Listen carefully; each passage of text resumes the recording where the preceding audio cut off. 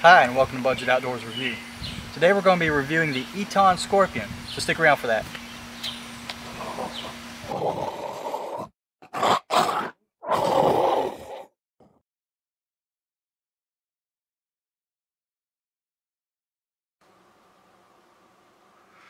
Okay, we have the Eton Scorpion here. Nice little item. It has a lot of neat little features in it, and we're going to be going over those. First off, it has a very nice rugged rubberized feel to it. Great for handling when it might be wet or a little slippery. Also, if you decide to place it up on something, it won't fall off as easy if it's slick. So it's real nice. It's got that rubber grip. It's soft but hard and firm enough that it, is rugged. The next thing is that it has this built-in clock right here. It's an LCD, which also becomes backlit whenever you turn on and go on to different modes. Now that backlit does not stay on forever. It just comes on for a few seconds and turns back off. It has a three bar battery display to it, so every time you crank it or even in sunlight, it's going to show that battery, and it even shows as it goes down. It does have a flashlight built in to the front. It is a 3 LED. I mean, it does have this nice little easy to use ergonomic button right here. Power on and off. The light is very useful. Charge. I got roughly 12 minutes of light out of the battery for the light, but over time the light did go down. But I mean, as you can crank it as you need to there. Now let's get onto the crank.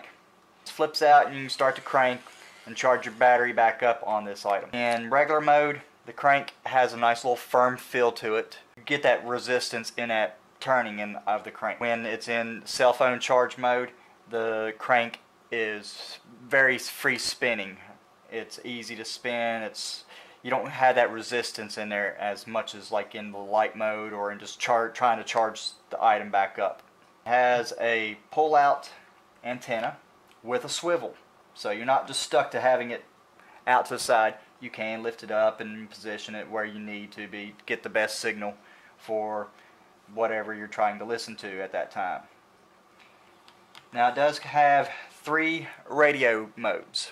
It has your AM, your FM, and then your NOAA. I found the NOAA very useful the other night when we had power go out at the house, and I used this little item here, and NOAA let me know of the storm that was coming in. That was really nice about that. But getting on to the radio, the battery life of the radio, on level 10, speaker level 10, which it has the volume controls to go up and down for volume, and a tuning control for your radio station select.